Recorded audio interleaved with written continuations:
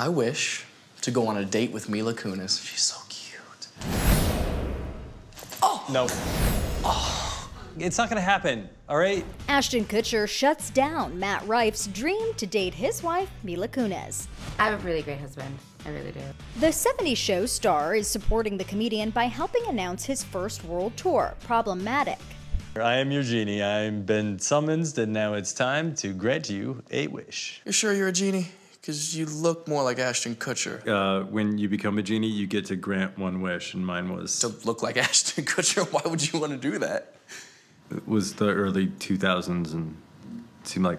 Look, this isn't about me, this is about you, so what's your wish? Matt goes on to make his wish, which is very personal to Ashton.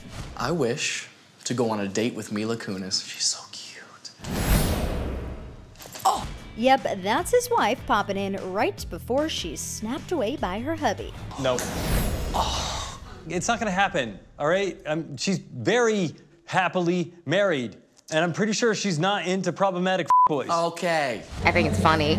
Well, Matt seems to have fans in Mila and Ashton, and tons of people on social media, too. I would say I'm introverted, despite this job. Like, I'm pretty introverted. The comic, who's known for sharing clips from his stand-ups, has over 13 million followers on TikTok and 3.7 million on Instagram. But before becoming an internet sensation, Matt got his big break on MTV's Wild 'N Out when he was 19 years old. This is my brother, and he's never on time.